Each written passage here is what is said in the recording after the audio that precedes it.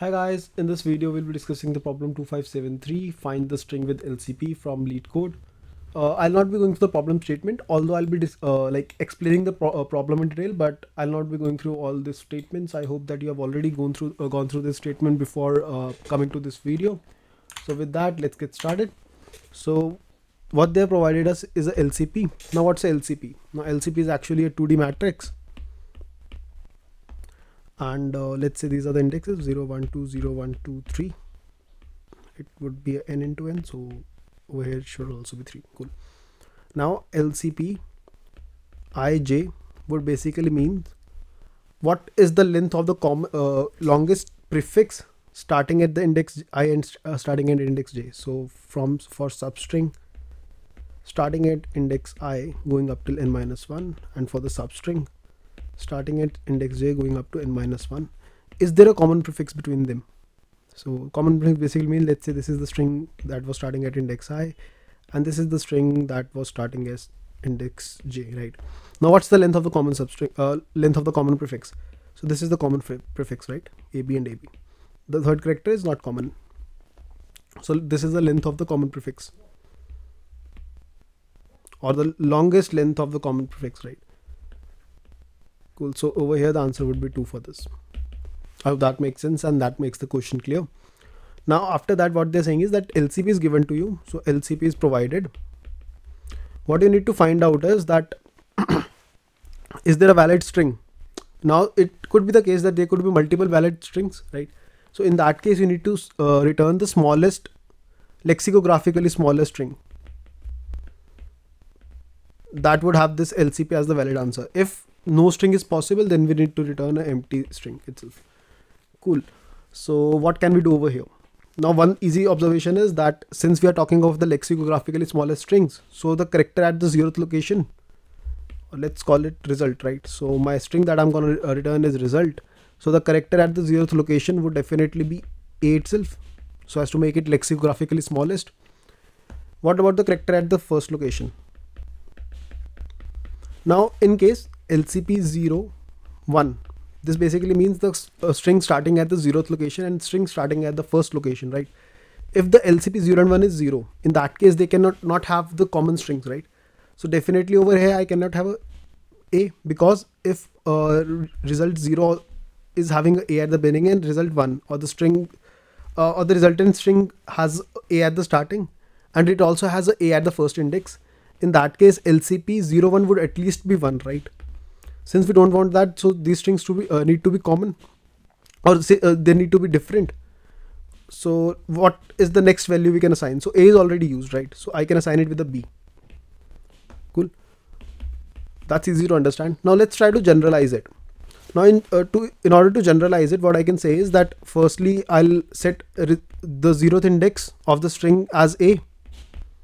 After that I'll start a loop from I is equal to 1 to n minus 1. This is because I is equal to 0 is already set. Then I'll start another loop from j is equal to 0 to I minus 1, because I want to check all the values to the left of it. Cool. Now I'll check if LCP of I and j, if this is not equal to 0, in that case these two strings need to be same, or these two strings have to have this same index, right, at the 0th location. So at the 0th location, when I say at the 0th location, basically I mean the okay, so the 0th location for this would be I, right, and the 0th location for this would be j.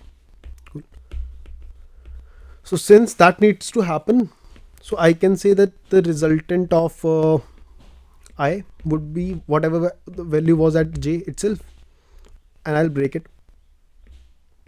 As soon as I'm able to find a value for I, I'll break it. If this does not happen, so if this constraint does not reach, so by that what I can say is that this needs to have a different value, so that the LCP does not become 1, or LCP does not become a positive integer for any of the values of j, right? So in that case I'll assign it the minimum possible value. So my res j, or res I, sorry, would be the minimum possible value. Now what is the minimum possible value? So I'll maintain a character for that. So initially the character would be set at B, because A has already been consumed, so the minimum possible value or the minimum possible next value would be B. As soon as I utilize B, I'll update it to C, then I'll update it to D. So over here, as soon as this operation is being performed, I'll update the value to, okay, so minimum possible plus plus, or I'll just update the value to the next possible character. Now there are some checks that we need to do. Once we are done with this, it could be a scenario that the string we are producing now is invalid. So how can we get that? So I'll compute a suffix array sum myself. So I'll also compute a suffix array sum. That's basic DP stuff. So for that, what I need to do is that I'll make a DP or a 2D DP, right? Which would be initialized to 0, obviously. Then I'll start a loop from I is equal to n minus 1. I is greater than equal to 0, I plus plus.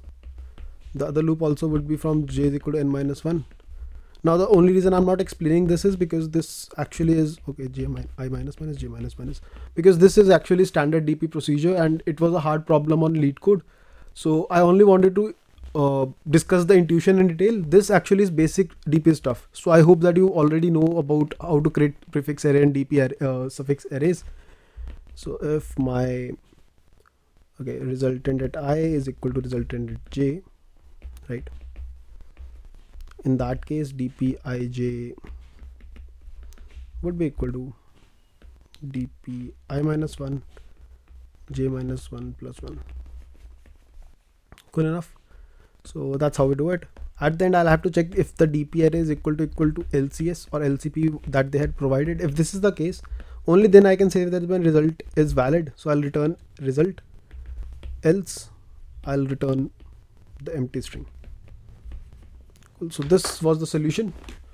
I think this was rather an easy problem once you know the intuition. Okay, yeah, over here. So let's look at the solution. I actually posted an editorial for this. So let's look at that. Cool. So that's what I'm doing over here. Firstly, I'm assigning 0 to the 0th, assigning a to the 0th index, right? And then I'm running a loop from I is equal to 1 to size minus 1 or n minus 1. Then I'm checking if LCP is greater than 0. That means the strings would be similar at the 0th index at least, right? So if that's the case, then I'll assign the value, whatever value is available at this jth index to the ith index itself. If such a value is not found, assign the minimum possible value. Now in order to verify the result, construct a similar suffix DP array.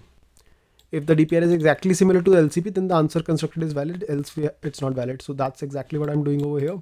Firstly, I'm constructing a string n or a string res of length n and all of the characters are a. You can assign it any random characters. It still would be valid because I'm actually explicitly setting the 0th character as a. This you can remove if you're using the same thing. Cool. After that, I'm setting the minimum character or minimum possible character as b, right? Then I'm running a loop from I is equal to 1 till n. I'm setting up a boolean variable over here to false. This basically means if I was able to set the value at the ith location to something or not. If I'm able to set it, well and good. If I'm not able to set it, then I'll update, like I'll put the value of the minimum possible characters at the ith location and I'll update it, or I'll increment it by 1.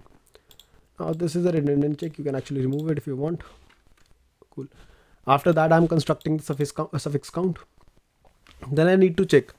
So if the two DP arrays or the DP array and the LCP are exactly same, then well and good. Or if they differ at any of the indices, in that case, I'll simply return an empty string. Cool. So that was the solution for the video. I hope you liked the solution and understood it well. If you still have a doubt, let me know in the comment section below. Thanks for watching this video. Bye-bye.